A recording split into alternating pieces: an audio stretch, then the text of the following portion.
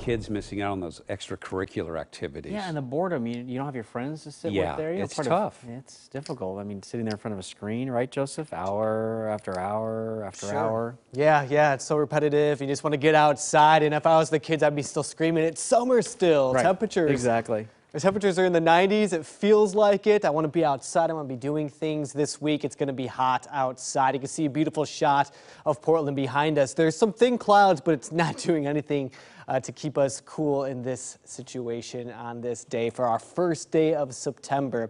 Notice that we do have some sunshine continuing through the week as our #1 headline. There's no rain either.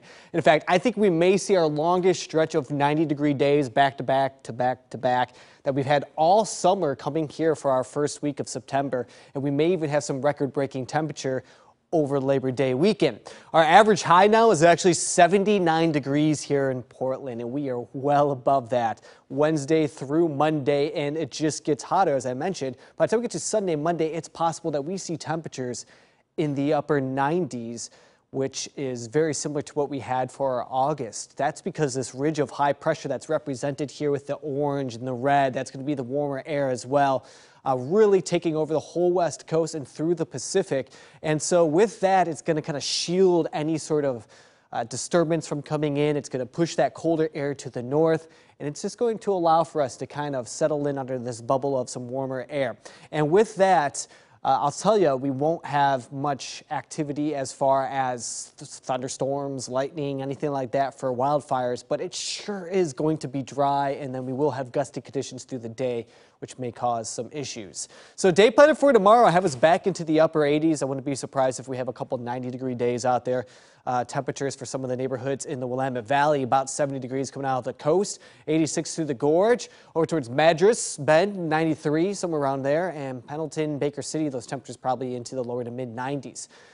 You may have heard me say it's the first day of meteorological fall, which begins on September 1st. It's the months of September, October, November. We just compile all the weather stats during those months. But notice that our average high goes from 79 degrees. That's our average high today. By the time we wrap up the month, it's 71. By the time we wrap up the meteorological fall, it's 48 degrees. So we do cool down pretty quick over the next 3 months. Satellite and radar, you have the action up to the north. As I mentioned, that high pressure kind of deflects everything away from us. So it's going to stay up there. We will not be noticing anything really passing through over the next few days. You can see that very gentle breeze coming out of the north right now, about 5 to 10 miles per hour. So with the clear sky, you may want to check out the full moon tonight. The full harvest moon, or you may call it the corn moon, 1022. I know a lot of people like to get some photos of that and send them on in. You can find me on social media as well. I like to share those, and we'll look at those tonight. Smoke forecast, still pretty smoky over the next couple of days. So with that heat, the smoke sticks around. You may notice a little bit of that over the next few days here in the Willamette Valley. I think a better shot, well, I guess you could say thicker smoke maybe moving into the valley a little bit later in the week, especially kind of rolling in from the south there, from areas of California. So that's something that we'll keep an eye on.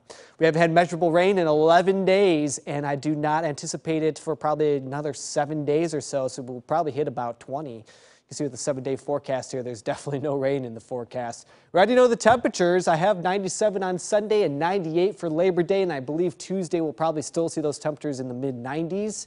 So the coolest day might actually be tomorrow at 88 degrees, but sure feels like summer, and we'll keep that going until September 22nd. And Joseph, I need to ask you something. Were Dan and I supposed to get you a gift or something for meteorological fall? Usually you're pretty generous, so he's usually very generous. I'm sure he'll follow through. Yeah. Steak. Well, still ahead.